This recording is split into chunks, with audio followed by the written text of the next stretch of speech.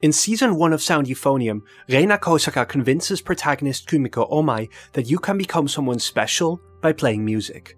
But then, Season 2 seems to deconstruct that very notion.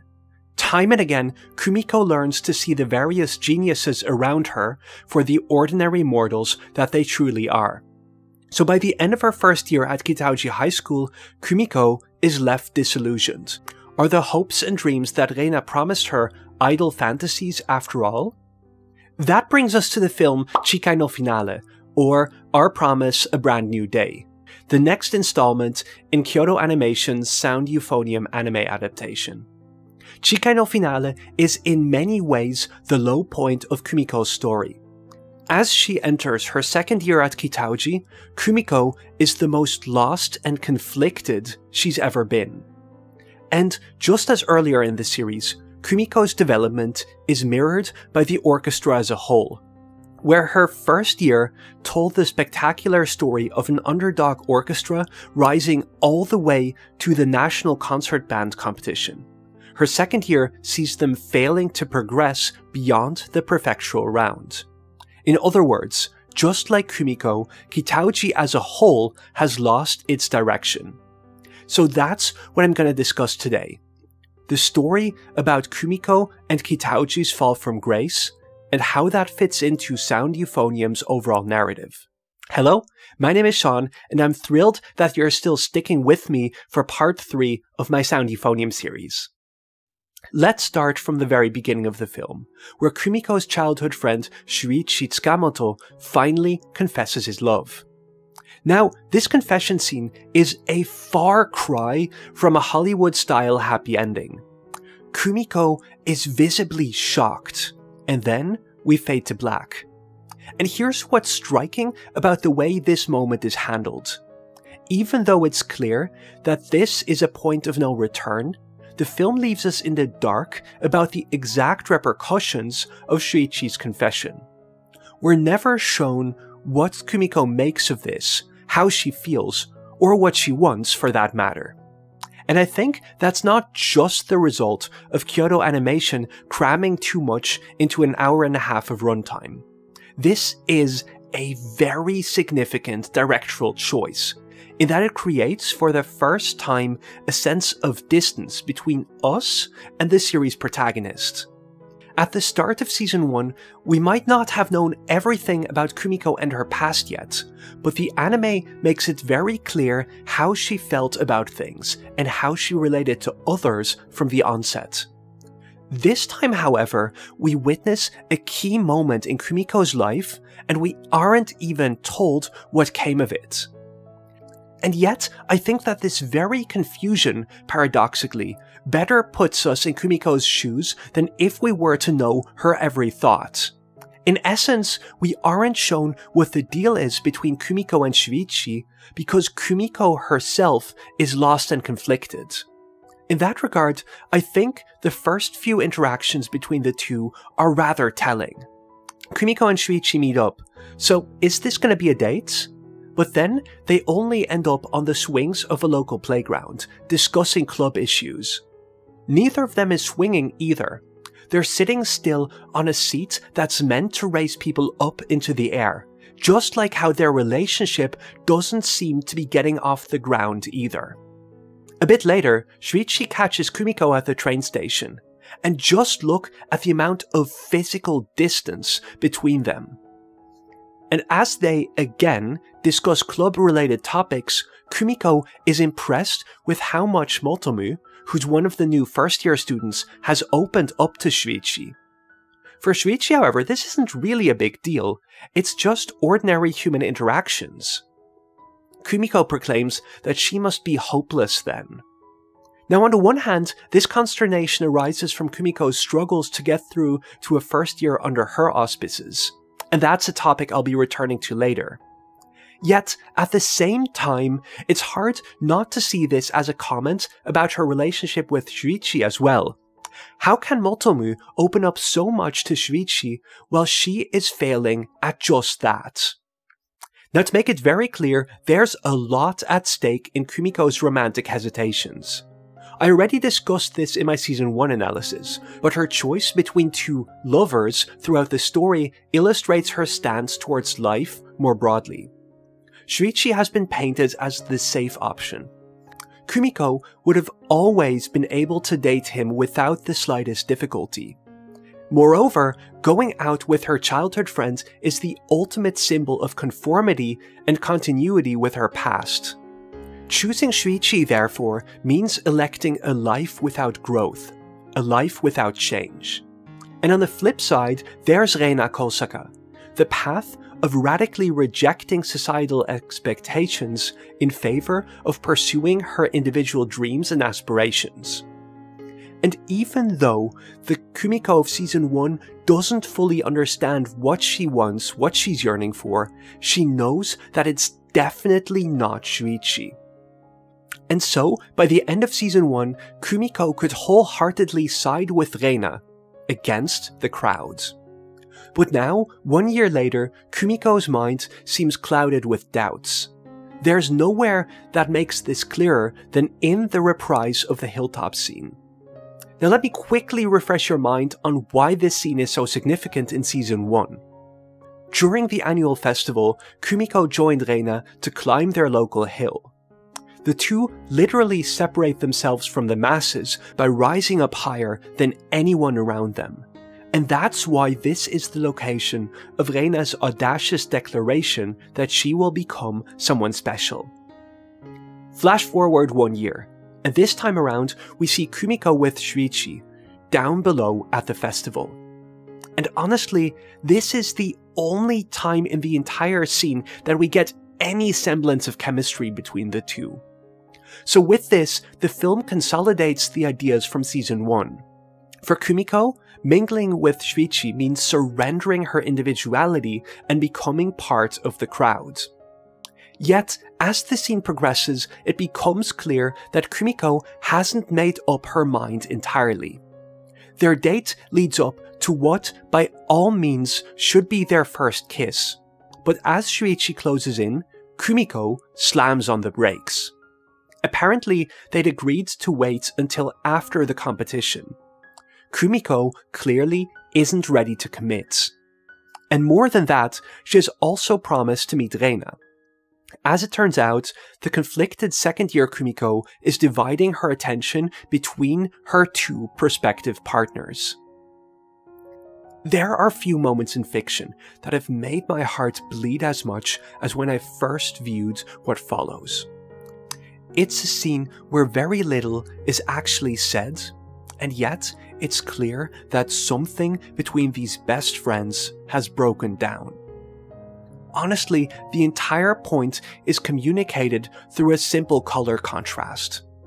Kumiko in her white shirt, Reina in all black, as if she's in mourning. Two people who have drifted apart, their attitudes and aspirations completely different. Two people who have drifted apart, their attitudes and aspirations completely incompatible. To start with, Reina didn't even bother telling Kumiko where she was heading. It's as if she's somewhere given up hope and accepted that they'll drift apart. Kumiko has chosen to fool around with Shuichi, and thereby she left Reina all alone at the top. And more than that, only Reina brought her instruments this time around. Back in Season 1, Reina found in Kumiko someone to share her burden, which manifested by them literally taking turns carrying the instruments up the mountain.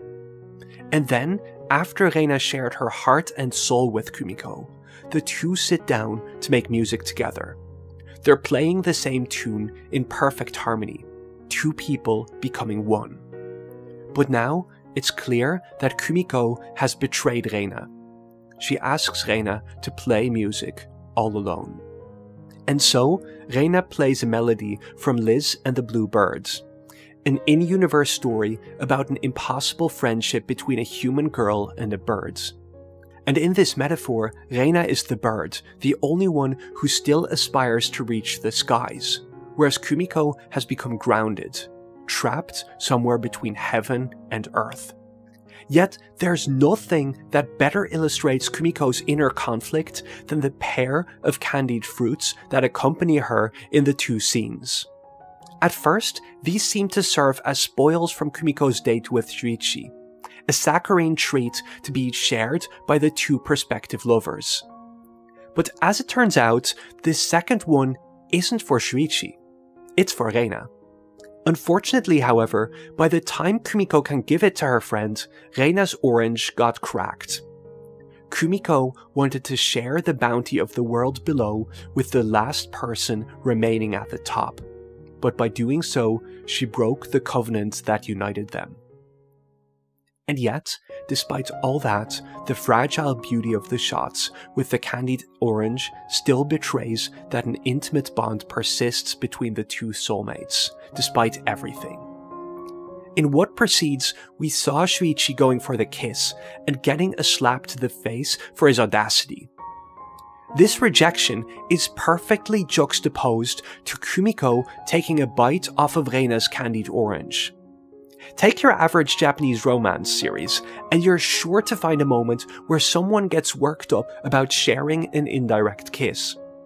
I don't know, I just love the contrast between how Kumiko erects clear boundaries with Shuichi versus how nonchalantly, unwittingly even, she engages in, quite intimate contact with Reina.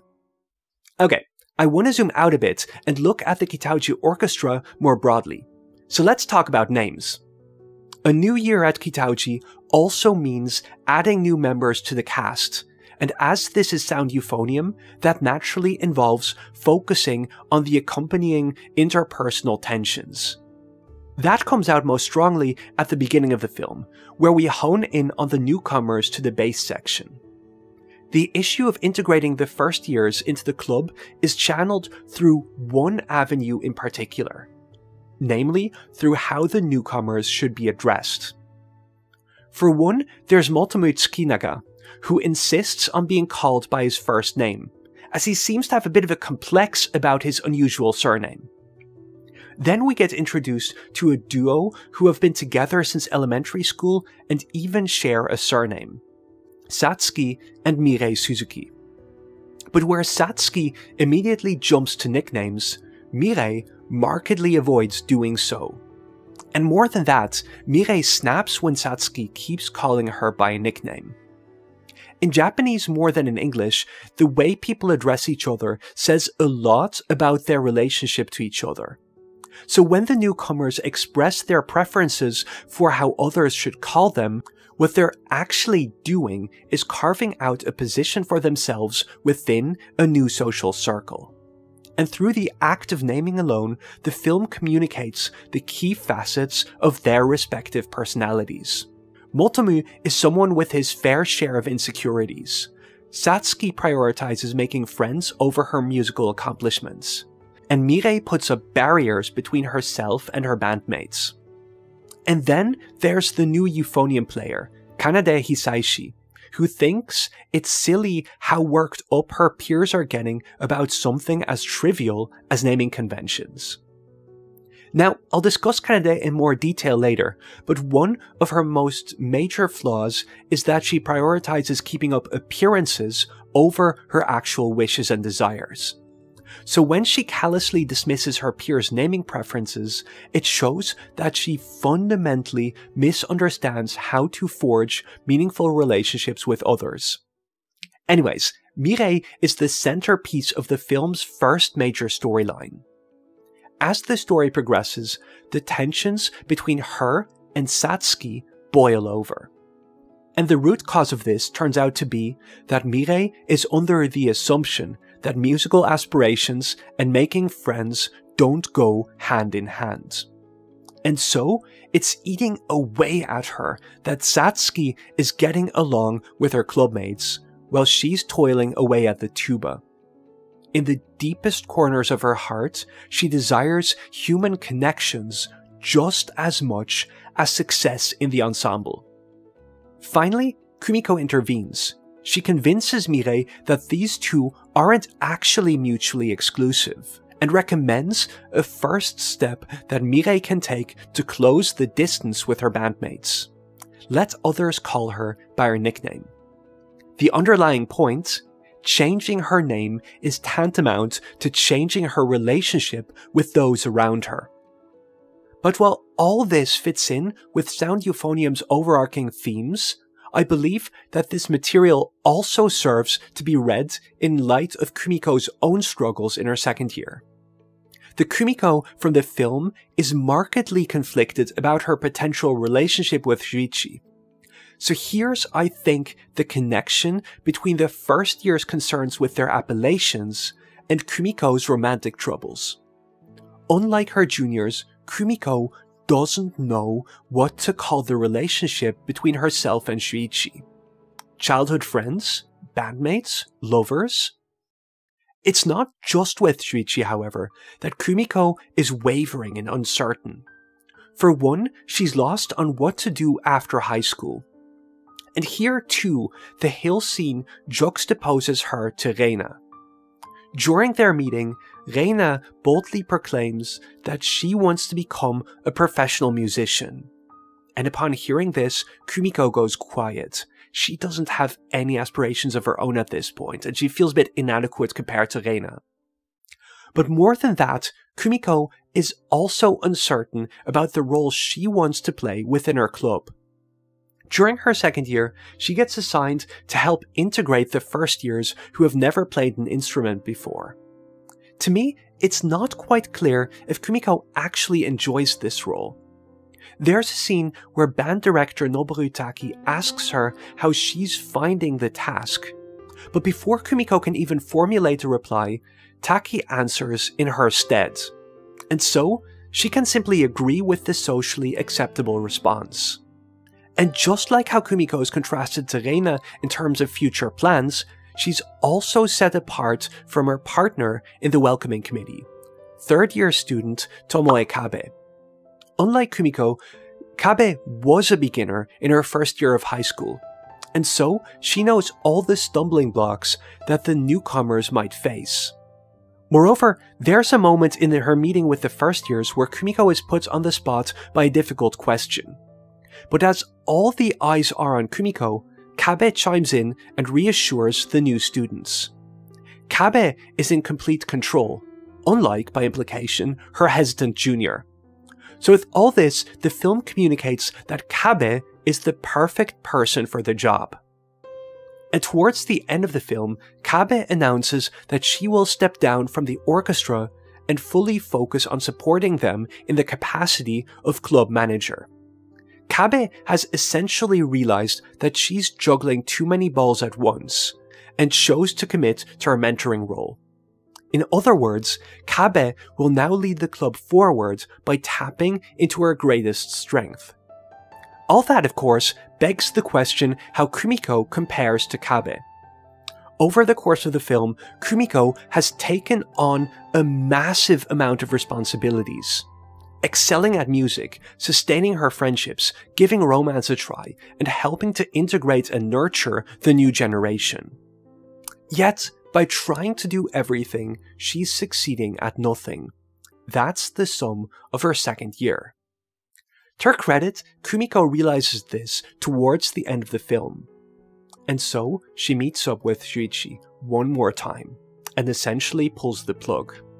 She gave it some thought, and thinks it's better to call it quits for now, rather than keeping at it half-heartedly. And that really seems to be for the best. At least, the last shot of Kumiko and Shuichi is one where they both feel that a weight has fallen off their shoulders. So now, it's finally time to talk about Kanade, who is probably the second most important character in the film. Kanade is introduced as Kitauji's new euphonium player, continuing the trend of having one euphonium for each year. And a new euphonium is just what's needed. After all, there's a massive hole to fill now that the prodigy Asuka has graduated. What's most striking about the new euphonium player is how consistently she's paralleled to Kumiko. When she first appears, Kanade is hesitant about joining the club, and even hides that she plays the euphonium, just like Kumiko had done at the start of her first year. Furthermore, Kanade is quick to pick up on and get tangled up in all the intricacies of the club's social dynamics, which is arguably Kumiko's most notable quality throughout the series. It's telling then that these are the two to go after Mirei when she has her outburst. Kanade seems to be following in Kumiko's footsteps as a socially acute problem solver. All in all, the numerous similarities between them explain why Kanade quickly displays a warped fondness for Kumiko, and even claims that Kumiko is the only one in the club she respects. Towards the end of the film, it's finally revealed why it has been playing up the similarities between the two Euphonium players, and why Kanade has become fixated on her senior. One of its ongoing storylines revolves around the tensions between Kanade and the club's third-year vice president and fellow Euphonium player Natsuki Nakagawa. Throughout its runtime, it's hammered home that Kanade is a better performer than Natsuki. Yet, once the club holds its annual auditions, Kanade deliberately puts on a bad performance, and Natsuki calls her out for doing so. This is when the truth finally comes out. Kanade has gone through the same kind of traumatic experiences in middle school as Kumiko. Both girls took the spot of a senior student, resulting in them being ostracized for growing too big for their boots.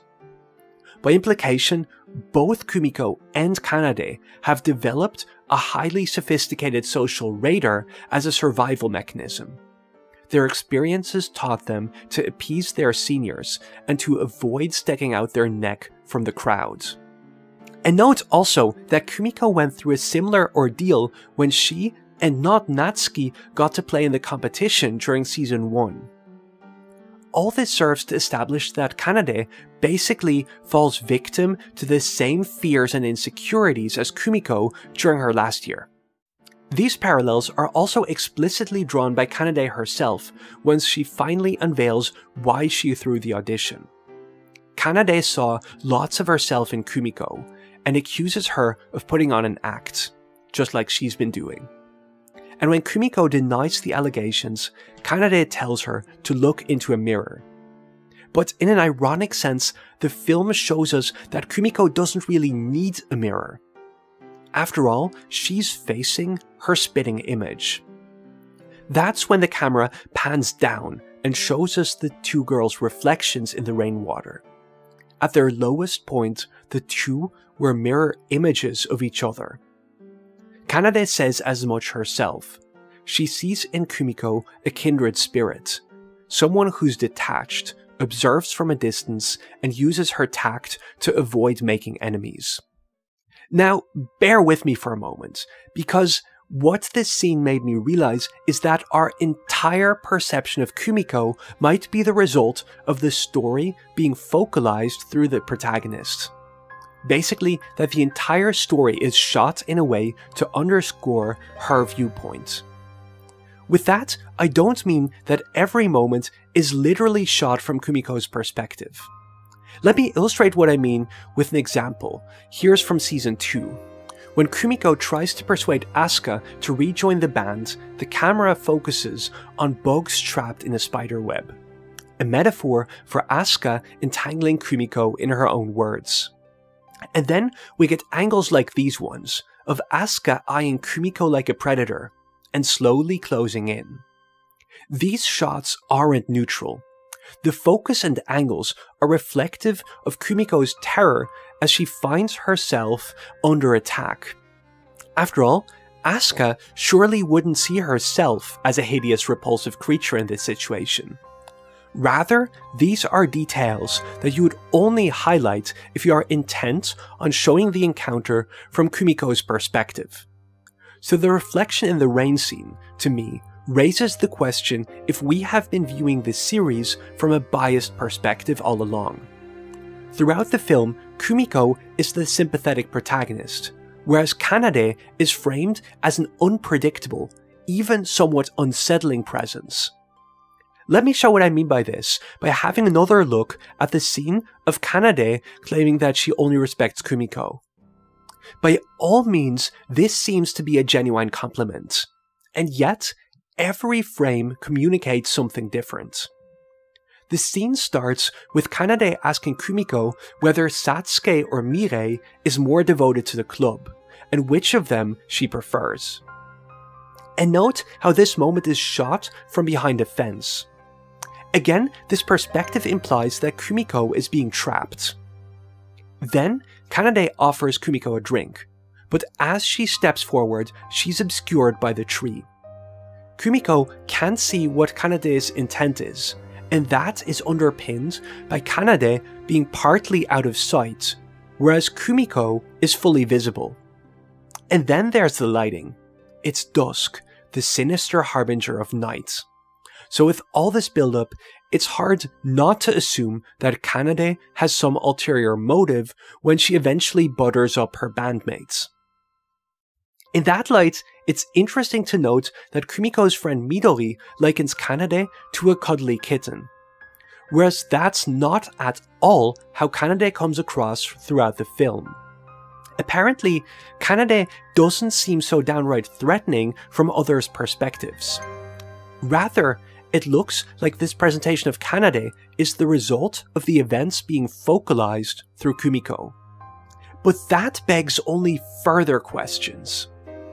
Given the way the story parallels Kanade to Kumiko, does this mean that Kumiko herself would come across like Kanade to some of her bandmates?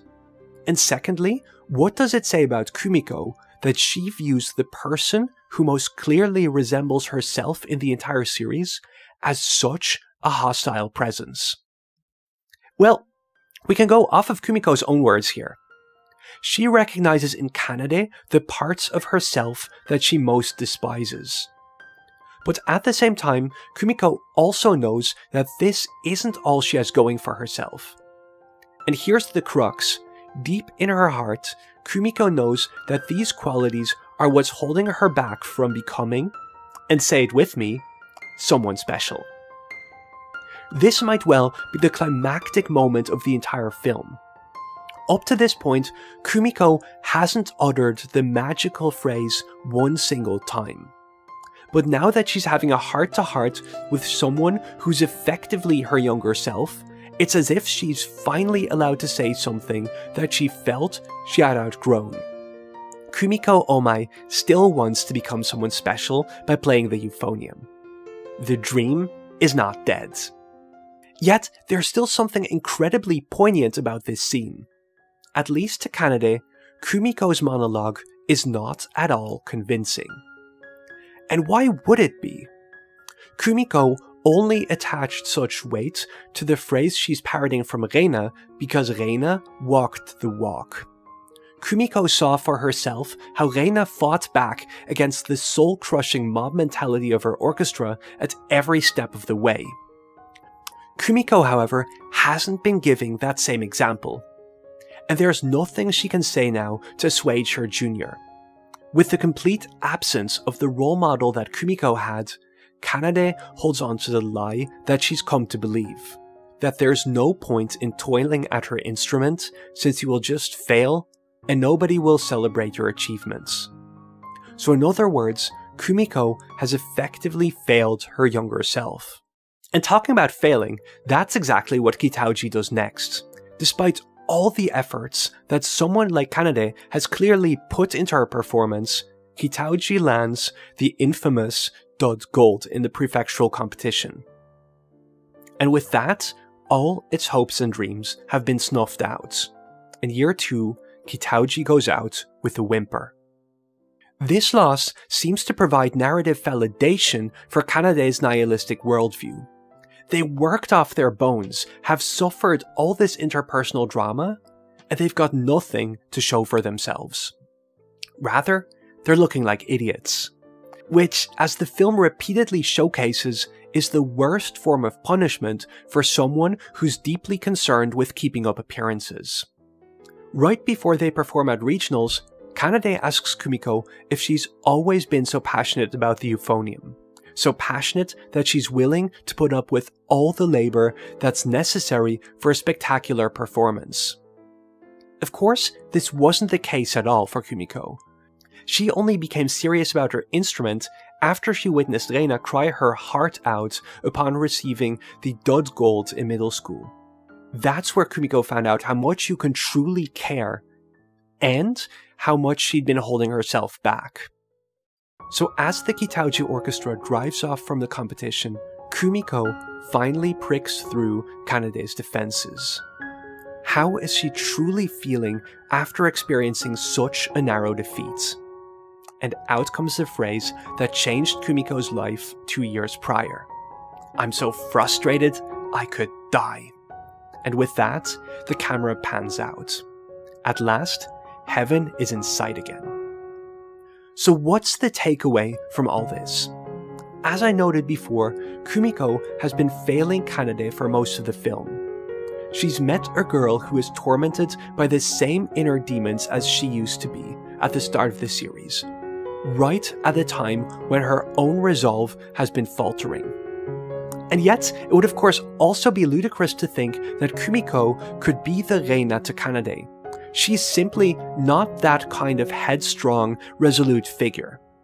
Kumiko Oumae is someone who wavers, who doubts, who fails. That's the contrast the entire film has been playing up between the two friends. And yet, right before the credits roll, Kumiko managed to become for Kanade what Reina was to her, but through her own merits. Kumiko is someone who is tactful, observant, empathetic, and so she doesn't waltz over Kanade. Rather, she's been peering into her junior's heart and knows what she's truly feeling deep down. And so, at the end of her trials, Kumiko proves herself worthy as a leader in her own right after all. Worthy of becoming the Kitauji concert band's next president in the following year. So to everyone who's tuned in until the end of this video, thanks so much for following me along this ride. Making these videos has really consolidated my love for this story, and I can't tell you how excited I am to finally see its conclusion starting in the following weeks. I'm sure I'll cover Season 3 at some point as well, so hopefully I'll see you there.